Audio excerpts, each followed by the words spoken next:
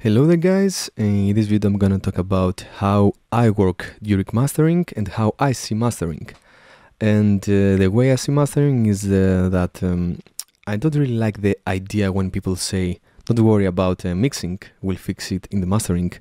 Just like I don't like the idea of don't worry about recording, we're gonna fix it in the mixing stage. For me, mastering is just a final gloss of your mix and to bring your mix to the commercial loudness level, and which is around -10 to -8 RMS levels, not peak levels, not the digital thing, but RMS levels, the real thing. So for me, that's the way mastering works.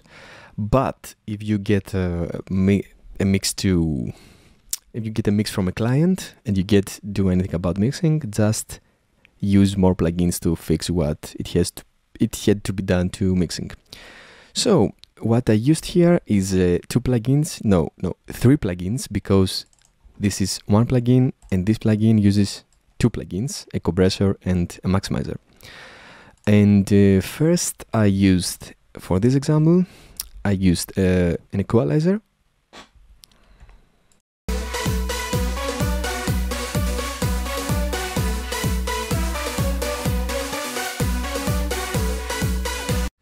What I did here was to remove some bad resonances. The mix was really good, yeah, so don't try to fix what doesn't need to be fixed, because in mastering it's really easy for you to destroy the mix if you do lots of unnecessary things. So try to be gentle and let's hear the EQ.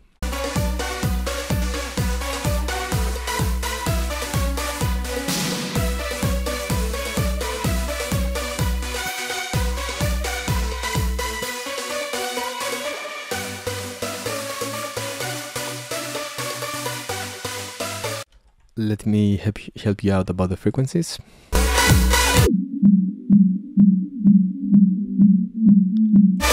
That's one frequency that we need to cut, and that's a second one.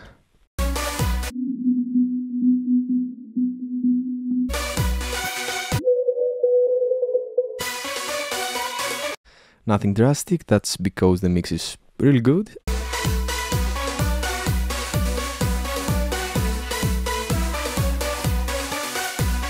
It cleans some mud, and yeah. Next I've added a compressor and a maximizer. So this is the Slate digital plugin. Feel free to download it from the link below. And in this example I used a compressor and it really works let me deactivate the maximizer for now. It works really gently, and check out the gain reduction.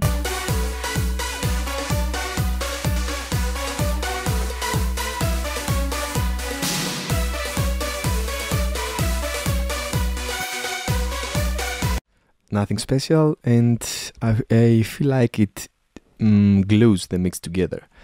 And oh, I forgot to say that when you do any changes, make sure that the output of the plugin matches with, you know, the mix volume before the plugin. So when you bypass the plugins, you get the same loudness, so you know your ears will not get tricked by loudness. Let's be back, yeah. Now I will add a maximizer. What I really love about this maximizer is that you can add the gain, add the volume, and check out the RMS levels here. So as I said, the RMS levels are, the commercial RMS levels are about -10 to -8. So as you can see here, are valued at about 8 dB of loudness, and the RMS levels are -8.5, which is really great. But one thing that you should check out is that even that I've added 10 dB of loudness, the loudness is the same. That's the reason is that because I have this button enabled. I love this button because you get the loudness and what this maximizer does to the sound, if you exaggerate it or not. Let me check this out.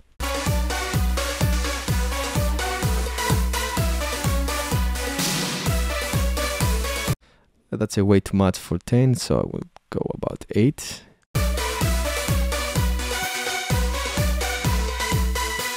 And when you're happy with the loudness, you just release this button and get all the loudness you need.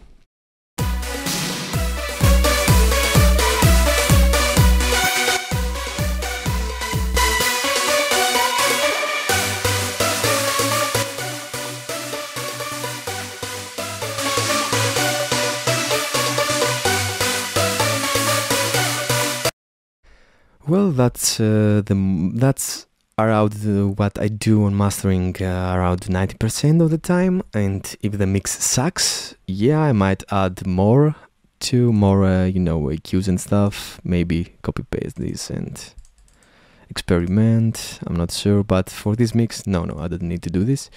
And 3 plugins. For now, it's really great for mastering. So if you want, and then you can just burn your MP3 for SoundCloud or YouTube and stuff. Always make it, the highest kilobyte to get the best sound. But if you want to apply, or if you want to burn a CD or just burn a WAV file, export a WAV file at 16-bit, most people like me and you record at 24-bit. So if you want to decrease that, because the CD works at 16-bit, you need to apply dithering. You can apply dithering using this plugin or or Cubase or Ableton. Everything has a dithering button or something like that. What dithering does is dithering at 16-bit. Yeah, what dithering does is like it decreases the sound to a point that our ears cannot distinguish the difference. Because if you burn a 24-bit file to a 60-bit CD, it's gonna decrease, these beats so it can play. But it's gonna decrease these beats according, it's all random, but you don't want to do this randomly. You don't know what, the automatic process of the CD will do to your sound. So just use dither and check out the sound. Be sure that dithering doesn't change the sound at all. So yeah, something like that.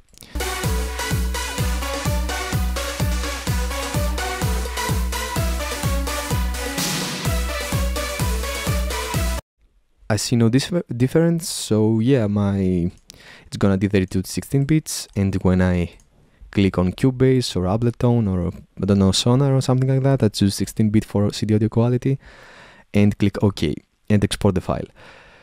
But if you make sure that you don't use 2 dithers, what I mean, this plugin has dithering and Cubase has dithering, so just choose one. Don't dither the file, twice in one in one file. Yeah, that's pretty much it. And if you want to check out the song I'm mastering, it's called Power. It's from the album Power of Will, and the song is called Power of Will, and it's from Alni. And feel free to click the link below to go to its YouTube video. Have a nice day.